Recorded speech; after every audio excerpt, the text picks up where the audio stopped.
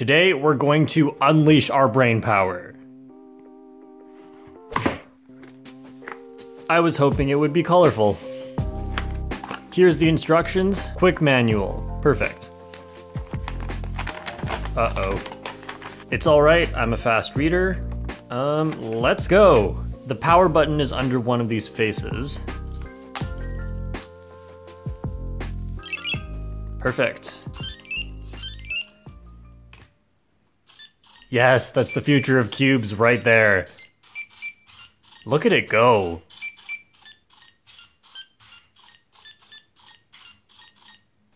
They grow up so fast. All right, see how these colors are kind of hard to tell apart? This is just the way it looks on the camera, and if you look on the sides, this is closer to what it really looks like, but still the colors are a little bit blurry. So I'll just film the rest of the video like this, which was the only way I could get the colors to show up closer to what they should look like. Let's actually try some algorithms here. So here's a J-perm. Oh, that's so weird. I can't believe I actually did it right on my first try. Okay, now I couldn't do it. The really weird thing about it is on a normal cube, if I'm doing something like L F prime, I would hit the F prime on the side I'm touching, but here I have to touch a different side. And there's not really any corner cutting. So if I turn one side and the other side, I can kind of turn them at the same time. What if I did 6 sexy moves like this? Oh, that's kind of hard. Whoa. Wait, and then if I did it like this?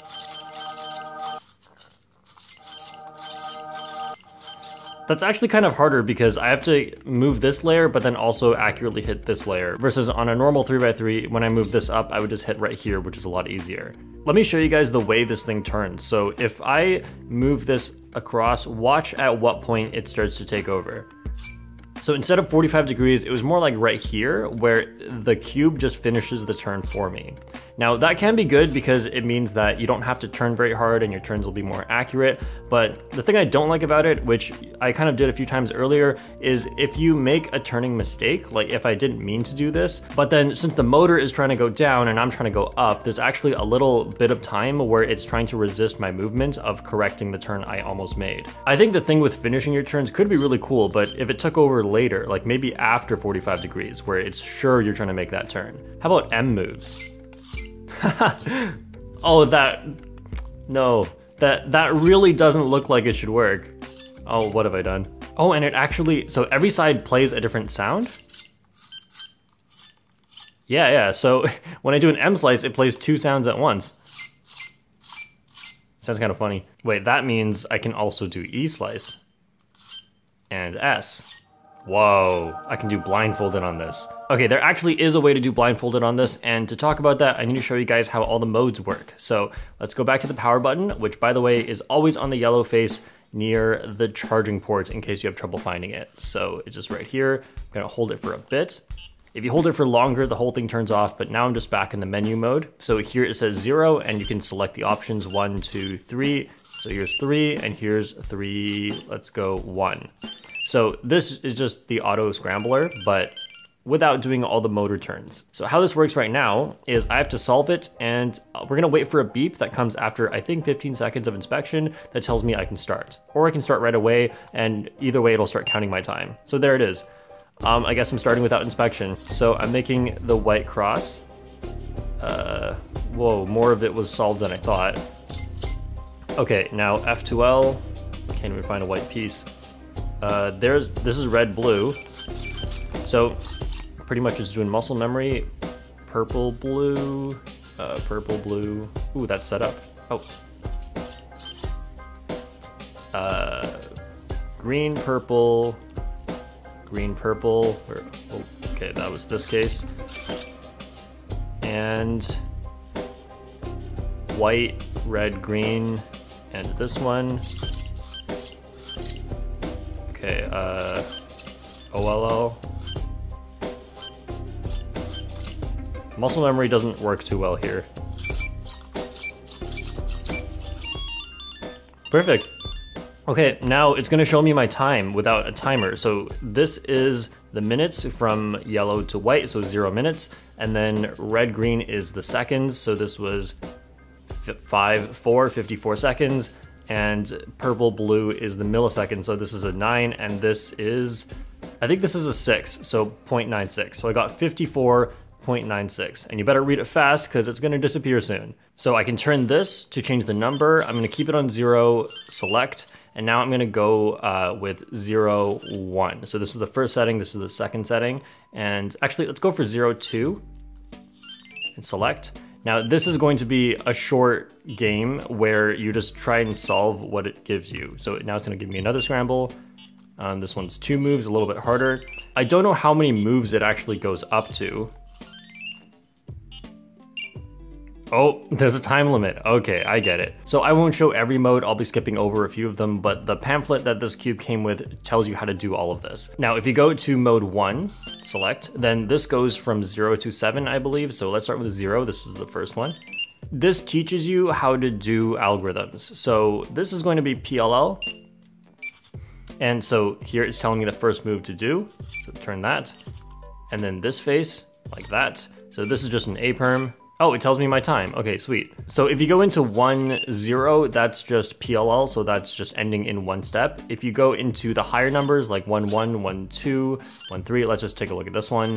It's gonna go back in the steps, so you have to do more steps. I don't know what we're doing here. Oh, this is 2 look OLL, I think. Yeah, let's just not do this. Now let's look at mode 2. And just go for 2, 0. This mode is the same as mode 1, except it doesn't tell you what to do. So you can solve this however you want.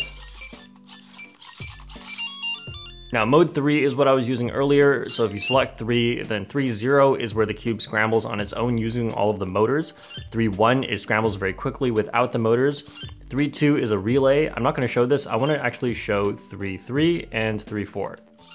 So this just does a normal scramble, except once you start turning, everything disappears. Then let's turn again, and everything comes back. So this is called half blind mode. And so just every second turn, everything disappears. Besides that, it's the same as it just times your solve, but I want to see something else. This time we're going to 3, 4.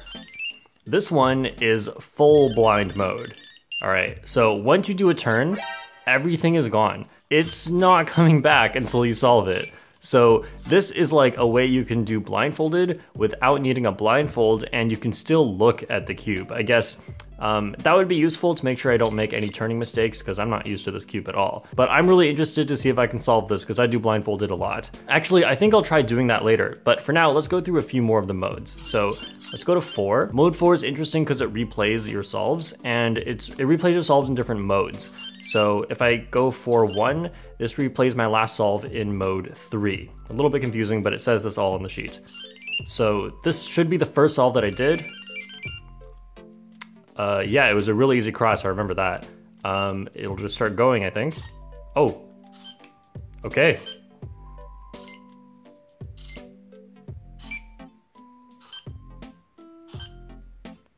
Oh, it got the part where I did the OLL wrong. That's cool. All right, just reminding me of my mistakes. And this can also be a 2x2. So if we go into 7 and 3, then this is just a 2x2. But if I go into 7, 4, then it's a 2x2 with the scramble and the timing and all that. So let me try a solve here. Okay, so just all the centers and edges disappear, and this is the 2x2. I'm having a lot of trouble recognizing anything, because I guess this is the same for 3x3, but all the pieces that should be together or the colors that should be together are the ones furthest apart. I think it started timing me. Oh no, this is so difficult. Nice, I did it. Let's not even look at the time. All right, I'm gonna try doing the blind mode now, and I hope I can get it on my first try. So this is gonna be 3 and 4. It's gonna scramble it. And as soon as I do my first turn, everything's gonna disappear. So let me find white, green, and start memorizing. Okay, so we'll start with corners. This is my buffer, and I'm gonna have to remember that there's no orange, and it's just purple here, which is probably gonna make my memorization a bit slower.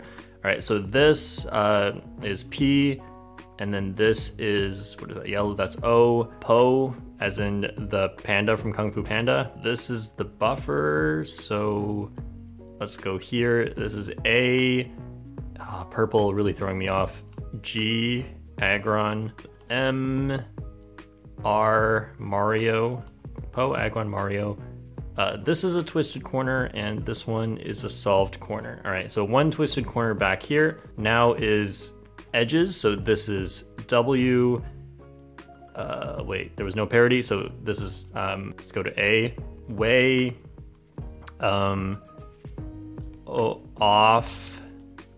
Way off. That's what I'm gonna be when I finish this. And nope. Goo. Mid. Rest. I already forgot that. That was so slow. All right, let's start. Way. Oh, I can't go back.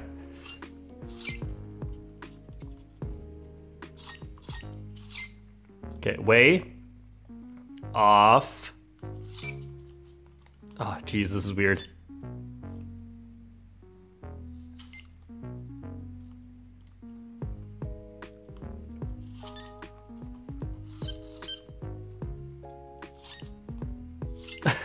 The finger tricks don't work because the pieces don't move the same way anymore.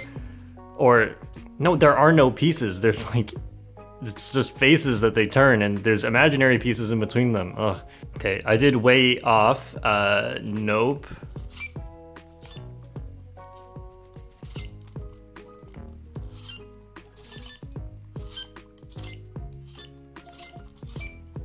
Okay, I really have to make sure I don't turn something by accident, which may have already happened. Goo.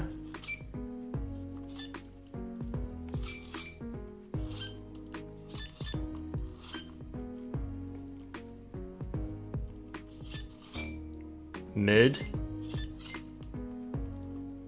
Let's do this. And rest.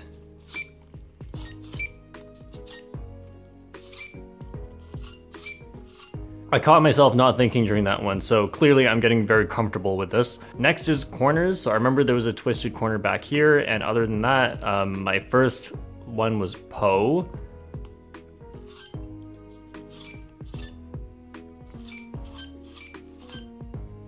Wait a minute. Okay, test it on a 3x3. I think it ends like this. Next is Agron. Better not mess this one up. Mario.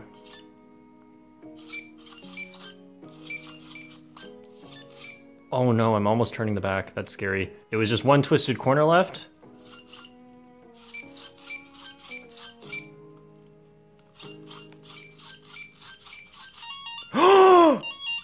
Yes! Yes, I did it.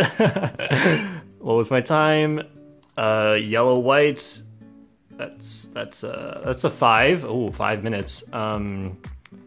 Red, green, 5 minutes 00. Almost sub 5. And this is a 8, I think. 1. So 500.81. I did this blindfolded. That's it, right? I beat the game.